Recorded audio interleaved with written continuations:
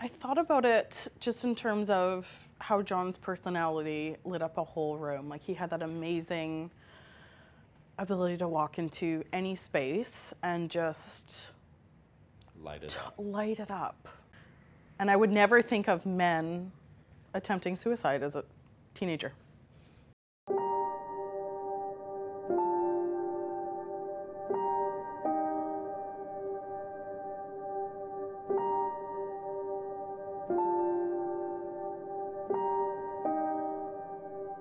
I literally woke up one day in my early to mid 40s and had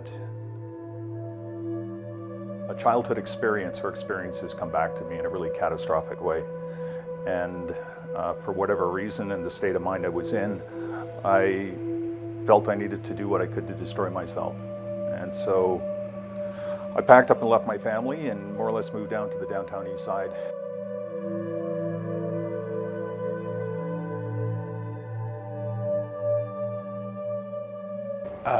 Well, he wasn't going to use the Lions Gate Bridge, but I'll use that analogy. We all had a hold of that bungee cord and we pulled him back.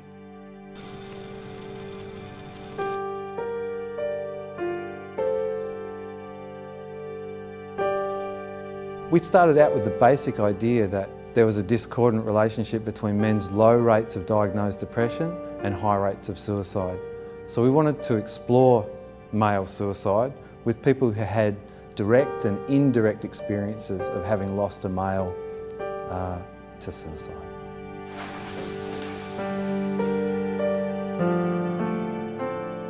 Sometimes when you write a project, you're not really sure how it'll play out. We were delighted with what happened in the process of the participants developing their art with Foster.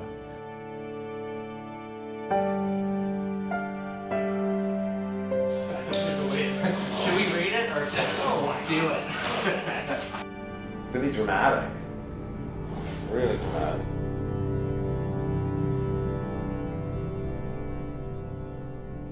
I could feel the movement in the bridge, not only the cars going across, but the swaying. And I started thinking about Jeff, and I started thinking about my mother. And I just stood there for a while. I looked over, nobody stopped, not that I expected anybody to. But I just went, not today. That's my brother Jeff. He took his life about nearly 2 years ago. He was a troubled soul, led a very dark life, up and down, and towards the end he was out of work, was dealing with the effects of diabetes, feeling a lot of pain. He had been planning his exit for a bit of time.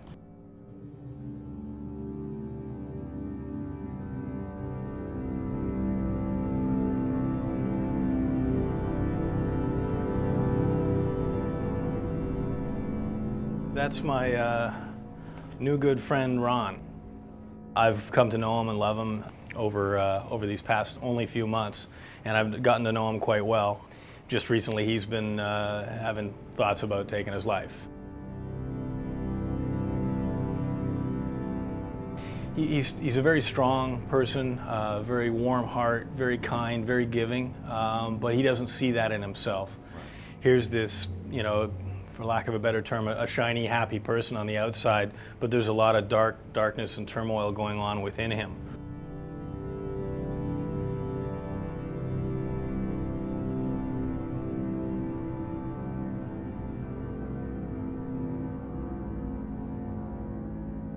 I was thinking about suicide and thinking that there is a way out.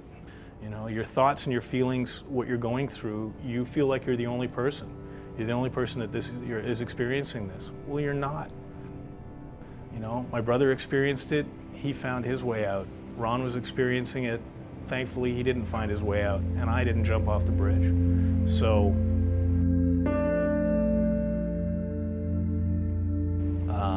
you know, whether it was the rumbling on Lions Gate that got my head, you know, snapped me out of it or whatnot, or realizing that, hey, things aren't that bad. The sun's going to come up tomorrow. You know, babies are going to be born and puppies are going to bark and you know, there's going to be a brighter day ahead, was very, very useful. in terms of thinking about those things. It's not all that dark and bleak. It really isn't. I've lost my brother. I've lost a couple of other male friends due to various other things. I think the key for me is I didn't want to lose Ron. Okay. On cue.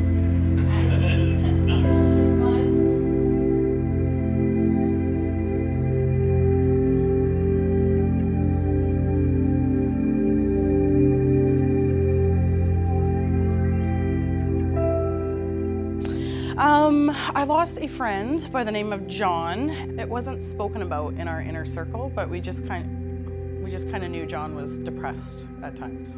And that's kind of how we phrased it, and that was our language.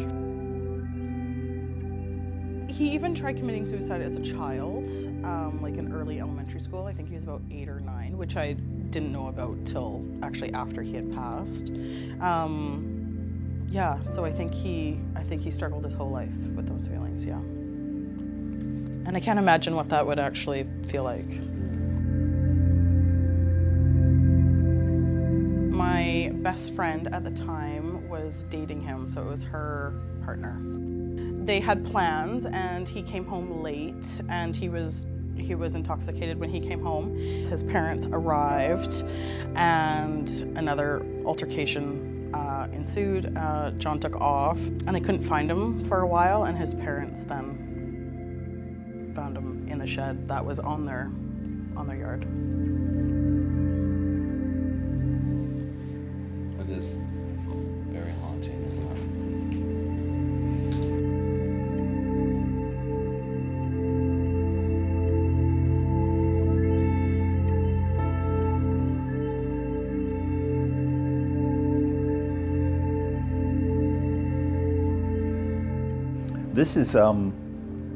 This is in almost every alley in the downtown east side.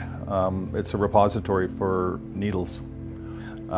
This is just to prevent needles, hypodermics from showing up on the streets. And this is something that you've partaken in? No, I have not used those. I've never used heroin.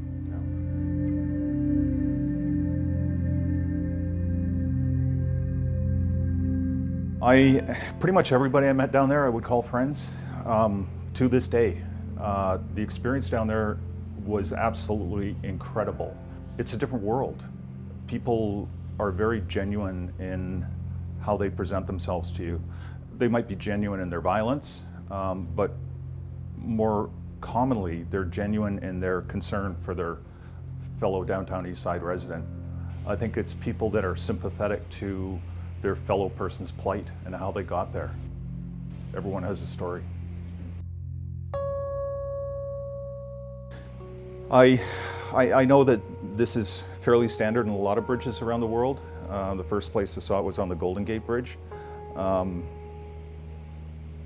There's something really sad to me, the statement that this makes to me, and that is that our government feels that this is a solution of some sort to people who are so mentally ill that they're about to take their lives, that if we put a telephone in a yellow box there saying that there is help, that somehow that's helpful. And it's too little, too late at that point. I mean, suicide is the ultimate form of insanity, in my opinion. It is the act of suicide, I think, defines insanity. So to have rational thought at that moment is really quite a dichotomy. Whatever the issues might be, they all seem to congregate at Main and Hastings, at the epicenter there. I don't envy the government at all with this issue to try and address and try and resolve, but they're not doing a very good job. And in particular, one of the things that was very evident to me, and I've taken a couple of photos, but I haven't demonstrated it very well, is that there appear to be a great number of services that are available to women and children, and very few that are available for men. And I saw poster after poster on storefront windows and government agencies, and very clearly they said on them, women only. So there are a lot of services that are, which rightly so, are directed towards women, but I think that there's this perception that men are tougher than that. They don't need that kind of resource. And I think it's important to recognize that a lot of these men that are dealing with the challenges, they're actually children, because they're dealing with issues that happen to them, serious issues that happen to them as children. This is about depression and mental health. Suicide is just merely a side effect of depression. It's a symptom of depression. It's the ultimate symptom. It's the depression that causes people to take their own lives. So when we're trying to, as a community or as a society, address the issue as being suicide, we end up with these kinds of solutions, or stabs at solutions, and they're not solutions.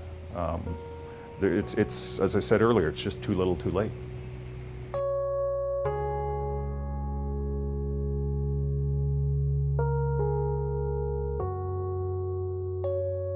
We were amazed at just how powerful the art was in creating a space for people to talk about men's suicide.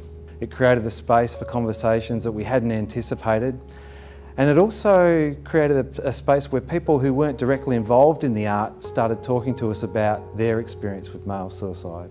And it truly was an amazing exhibition. I mean, I've accepted it now. Yeah. He was sick. Yeah. Depression, alcoholic. Yeah. He got into drugs. They were like, she loved him and Yeah. she misses him all the time. So how does this piece reflect your feelings towards him? So I did a lot of poetry when I was around that age, and I wrote a few for him. One of them is titled "To Nick Who Hanged Himself," and this triptych, the three images, they kind of they match up with the text. I wish you had waited. Is that so selfish? I wish you were here. So he's crossing the lights. The red light says don't cross. I wish you'd waited, because for me, I think like we're all guaranteed a death. You were in some harsh shit there, but what could have been? You know, when you are casting a shadow, that you're standing in light. That might be what you see, but be mindful that the light is on you. Yeah. I talked to my dad the day before that he did commit suicide, and I understood his pain. And this is where we are now. Yeah. Where we have to go.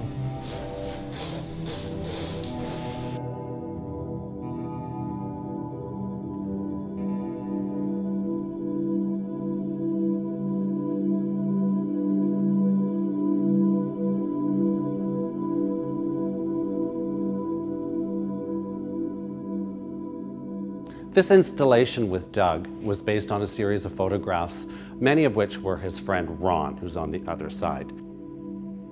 He compares their relationship to being on bungee cables, because every payday, Ron would go on an alcohol and drug binge and have a massive high and then followed by a massive low.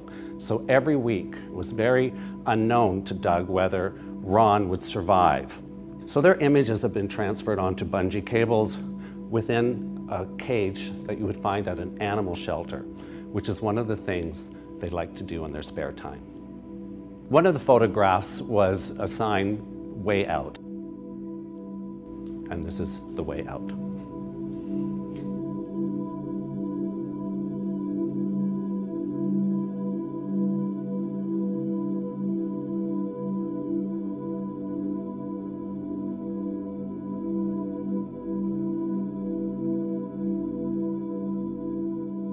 This piece is based on Jessica's photographs, and her photographs are outbuildings where her friend John had taken his own life by hanging himself. When she describes John, she describes him as someone who would come into the room and light it up. So we've created a light show to reflect his personality, and when it's flashing red, are we seeing the warning lights?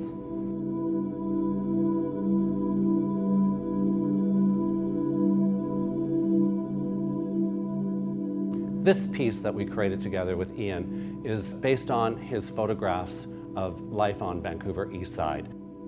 So what we decided to do is to create a repository made out of glass. That represents how fragile many people are, including Ian, when he lived on Vancouver East Side.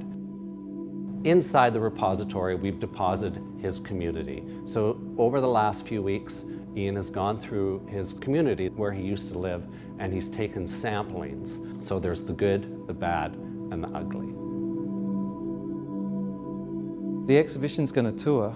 We're headed to Winnipeg next year. The year after, we're in Montreal. The same year, we're in Ottawa. And we're looking to include as many voices in this project as we possibly can. I see this as a much greater opportunity to have a message spoken with a voice much louder than mine. And as such, I wanted to contribute to that process rather than something that was directly integral to me. To have local support in the community is wonderful, but these problems get solved with money, and that means governmental support. So I hope it falls on wide open ears. Today, I am proud to be standing in this gallery with bright orange letters out front on Georgia Street that say "Man Up Against Suicide" in 12-inch tall orange print. This is a topic that clearly needs to have the brightest light shone upon it. And I'm so grateful to being part of this project, and I'm so grateful to all the people that have guided me along the way. Thank you.